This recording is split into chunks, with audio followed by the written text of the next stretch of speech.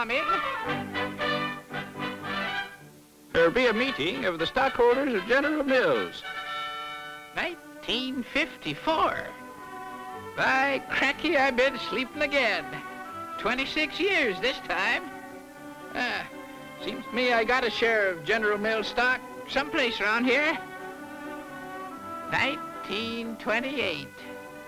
Wonder if it's worth anything now. Come in. Mr. Winkle, I've been looking for you. What's all this? These are your dividends. We've never failed to earn and pay a dividend since the company began in 1928. And there was a 3-for-1 stock split in 1945. Hey, General Mills is doing all right for a flour milling company. Flour milling company? You have been asleep. There have been some changes since 28. Diversification, a broader base. Come on, I'll show you. Flour is still the backbone of the business, and the baker is our largest customer. We make many kinds of flour for his special needs, as well as export flours and Durham products. The Grocery Products Division sells Gold Medal, America's most popular family flour.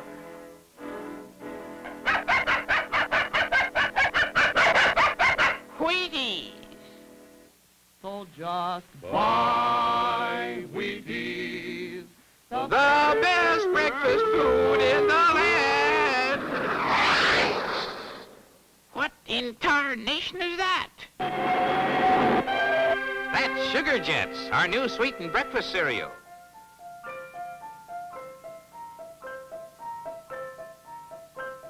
Betty Crocker. What's happened to her?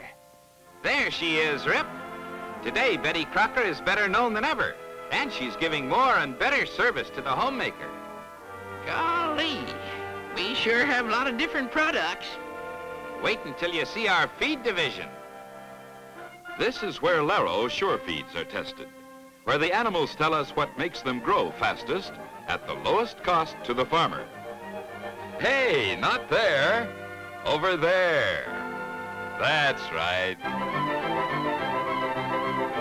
Another satisfied customer. Our Special Commodities Division makes a variety of products for industry. And now, Rip, here's the Chemical Division with its soybean products, fatty acid products, and organic chemicals. Next up, the Mechanical Division, where we manufacture precision equipment for the armed forces and machinery for industry.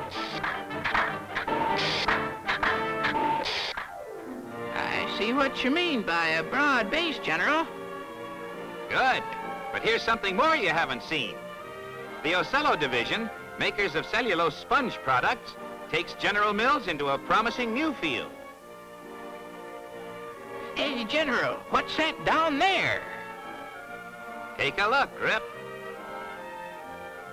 That's Toronto and General Mills Canada Limited, a recent expansion. The people of Canada are in an era of dynamic growth and development, and we want to contribute to it. Well, what does all this mean in dollars and cents? It's about time to find out, Rip.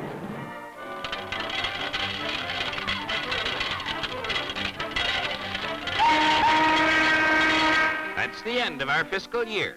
Let's pick up the money and get to work.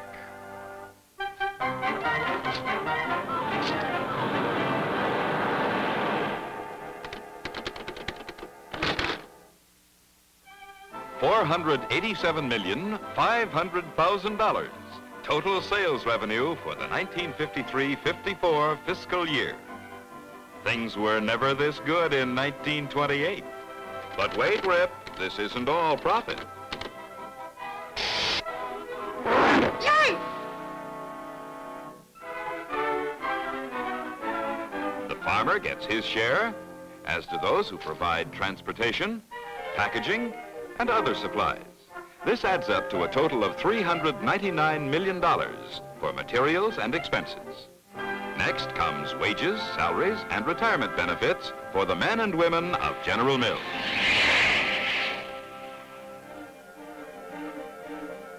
The The employee's share totals $65,900,000. Subtracting this from the amount left after paying other expenses leaves $22,600,000. Our earnings before federal income taxes. Then a grand total of $11,400,000 for taxes. That fella's got a mighty big pocket. Now, let's see how much we have left. Deducting federal income taxes gives us net earnings of $11,200,000. That means earnings of $4.50 per share of common stock, of which 2.5 goes to stockholders. What about the rest of that money? That's for reinvestment in the business, for future growth and development, Rip. It increases the net worth of the company. By following this policy, the stockholders' equity has grown from $47 million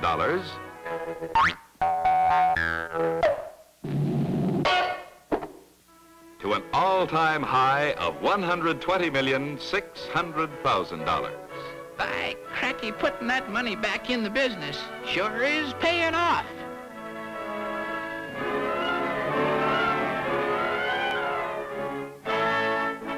Thanks, General.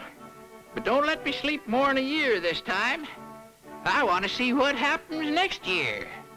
Plenty is going to happen, and I'll show you why.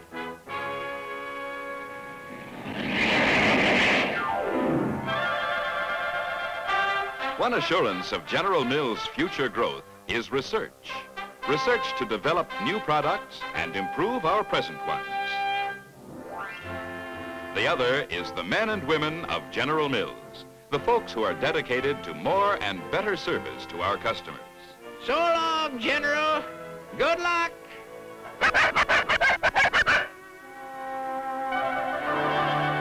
And so, powered by the twin rockets of research and human resources, it's Horizons Unlimited for General Mills. The greatest developments are yet to come.